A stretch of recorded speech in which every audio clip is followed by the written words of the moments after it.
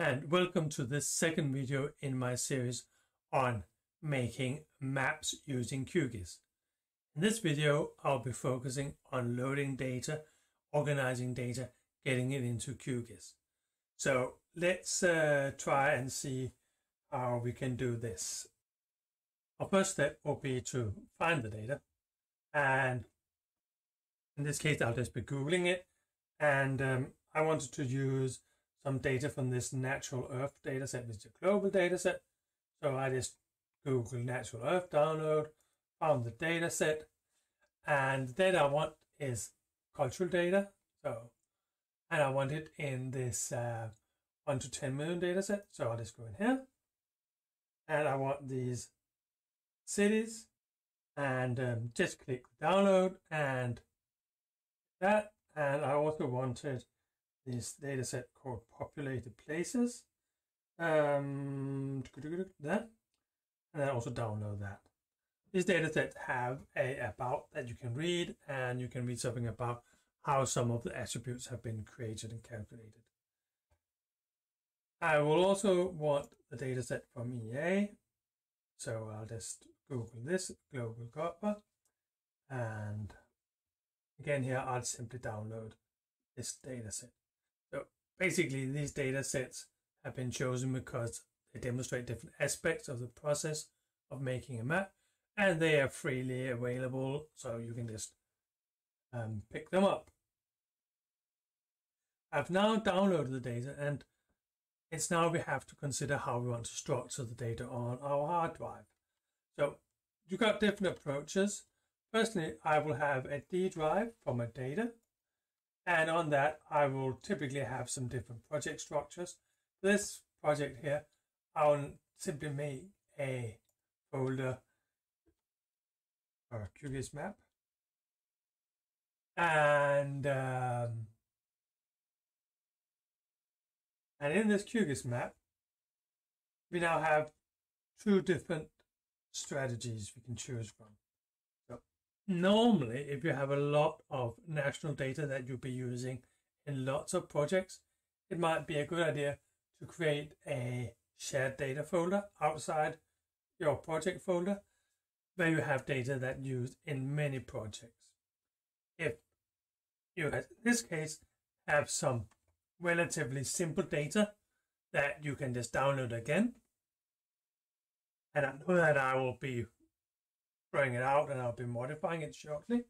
So in this case, I would probably prefer not to make a shared folder, but make a folder inside my project.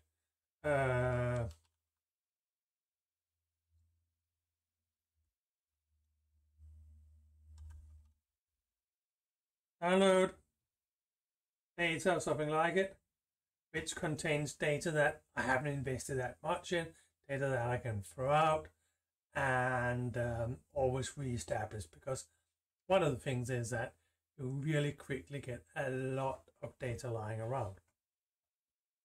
Once you decided on your strategy of where you want to store things, and I do really recommend creating a folder for each project, and I'll show you why in one of the later videos, you can start adding your data to that folder. So I'll just look at my countries, and this is a shape file. So we have a SHP file here. It also has a lot of additional files associated with them. You need all of them because even though they in QGIS only appear as one data set, they are different aspects of that data set. So you have to grab all of them and copy to your folder. And I'll do the same for my populated places. That's also a shapefile. And finally, for my global land cover, so this is a raster file. So the files here are a different structure, but there's a TIFF file, which is a main file, and then there are a lot of support files. This is a basically it's a Word document for some documentation of the data. So just like with shapefiles, you'll be needing all of these additional files. Some of them are specific for QGIS, so you could have in some situations where all of your raster data is just in one TIFF file. That can be done. But sometimes you have all of these additional files. Make sure that if that's the case, that you grab all of them and copy to your folder. There's a subfolder which has no importance for us. So now I have all my data downloaded into this folder and I'm ready to start loading the data into QGIS. So I'll just launch QGIS. And this is a brand new installation of QGIS. The only thing I've done is that I have changed the language of the user interface from Danish into English. In the comments, there is a description of how to do that. Simply that's because it's easier to follow instruction videos, etc. if you use the same user interface language. But this is what QGIS looks like when it starts. And for organizing the data, we have this browser. And here we have my D drive with my data. And here we have my QGIS map.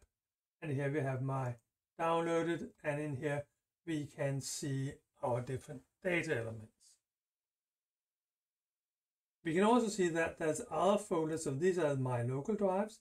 There's also something called VMS and XYZ files and VMS files. So all of these different file types here are external data. So they're online data that are not located on your computer. You will typically add many of these links to online data set yourself. QGIS is born with some links. So we down in this XYZ tiles, we have OpenStreetMap that we'll be using in a moment.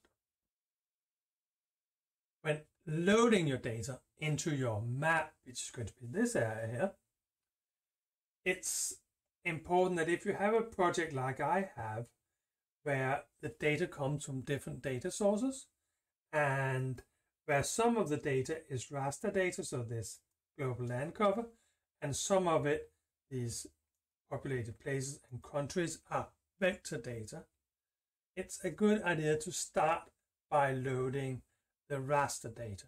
And simply because that when we work with geospatial data, there's something that's called a coordinate reference system, a way of linking the coordinates in the file to a location on the Earth. And raster files have difficulty in, as we call them, to rewrap to another one. So they can't transform from one coordinate reference system to another without loss of speed and accuracy. So if you have a mixture of raster and vector data, start by loading your raster data. In this case, my global land cover. And you can see this thing about these coordinate reference systems. I'll just go for the screen here. So down in the corner, we have a coordinate. I'll just move over to the other side of the screen. So here we have this coordinate reference system. And if I click on it, I'll get a further description of. So this is one that is useful for Europe. And this is the name of it. So this is a Lambert equal area, which is the one that all official EU projects at this scale use. If I now load these vector files of countries, you'll see that the world looks a wee bit strange. That's because it is now being displayed in the coordinate reference system, specifically the projection of our coordinate reference system, so that these data are displayed so they match our raster data. if I had loaded them in different order, the first layer that I load is the one that designs on my project coordinate system. Of course, I can change this. There's lots more in the video on working with coordinate reference systems in the description. So we have now loaded our data. I just need to load my populated places. Basically the same approach. I just can drag them in. Now we're ready to go on to the next video where we'll be talking about filtering it. So we only have data for Europe and only those towns that we're interested in. So hopefully see you in the next video. Bye.